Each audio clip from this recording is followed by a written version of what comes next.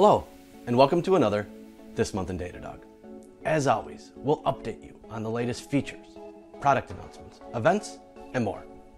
This month, we'll update you on new synthetic monitoring features, show you how to slow attackers with ASM Protect, help you optimize your serverless functions with cold start tracing, and put the spotlight on the all-new heat map visualization. Before we get started, I want to let you know about a new major version of GuardDog, version 1.0. GuardDog is an open source tool that allows you to identify malicious packages. New in this version is the ability to scan NPM packages, integrate with GitHub code scanning and CI, and verify PyPI package integrity. Learn more at the link below. And now, This Month in Datadog.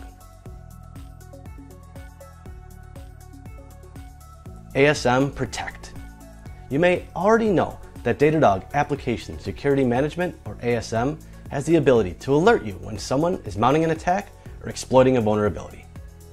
ASM Threat Detection shows you attack flow patterns, identifies offending IP addresses on authenticated users, and lets you deep dive into highly relevant events, logs, and traces so you can respond and secure your services with ease.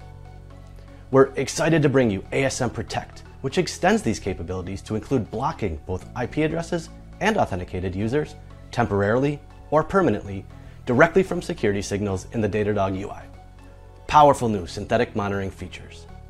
These new features give you even more flexibility to view, visualize, and edit your test results. You can now view all your test run results within the Synthetic Test Result Explorer, visualize synthetic test runs and CI batches in Notebook and Dashboard widgets, and add, remove, and update tags for a group of tests all at once. Cold start tracing. Serverless developers are undoubtedly familiar with the challenge of cold starts.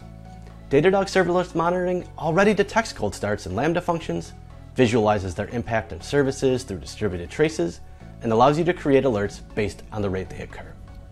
Now, we're pleased to announce that we are further helping developers visualize, understand, and mitigate cold starts with cold start tracing via Datadog Serverless APM.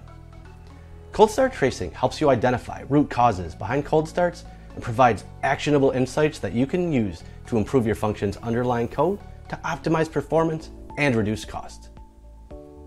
And that was just a sneak peek of the many features we released this month. For a complete roundup, visit the link shown. This month in the spotlight, I'd like to introduce Product Manager Jamie Milstein to tell you about an exciting new visualization in RUM, Heatmaps. Making digital experiences user-friendly is key, but it's also hard. It requires analyzing how users engage with these apps to understand what works and what does not, to reach that perfect end-user experience. It's not just one team responsible for this, it requires cross-team efforts amongst developers, product managers, and designers. Datadog is breaking down these silos with Heatmaps, a visual way to track click activity across all of your web pages. By displaying all click actions in a visual manner, teams across your organization can have the same view into these user trends, but also track what's important to them.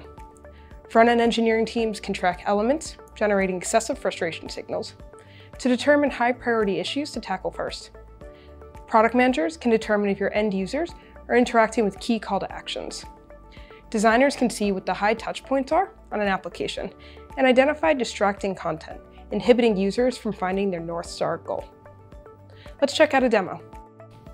You can visualize at a glance all click actions on the page via the hotspots in the visual itself. By clicking into any particular element, you get more context about that element, like if any frustration signals were detected, and can automatically build a funnel to track conversion. If we go back to the heat map, you'll notice it shows us macro-level trends about where users are clicking on the application.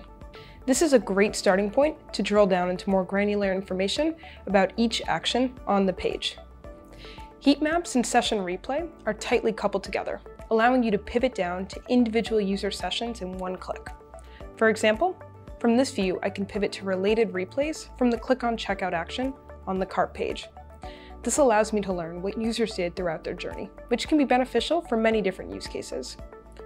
To reproduce an error that got reported on the checkout action, to track if certain advertisements on the page may have influenced the purchase behavior, to understand the series of steps users took to get to the North Star goal, and if it fits into the desired onboarding flow. Now, you might be wondering how people can extract meaningful insights from heat maps. Imagine a product manager who doesn't have to write any query, doesn't have to request help from an engineer, looking at a heat map to discover people not purchasing because the coupon code was distracting and they couldn't ultimately find the checkout button. The product manager can then take immediate action and schedule a redesign of these components, perhaps even a simple color change, to reduce friction at a critical step of the golden user path. Heatmaps is currently in a public beta. To get started right away, click Heatmaps under UX Monitoring in the Datadog app. For more information, visit the link shown on the screen. Thanks, Jamie. And that wraps up this month's episode. If you're interested in anything you saw today, you can click on the links provided in the description. If you have a question, comment, or suggestion for a future episode, comment below or email us. And don't forget to subscribe to our channel for future episodes of This Month in Datadog. See you next month.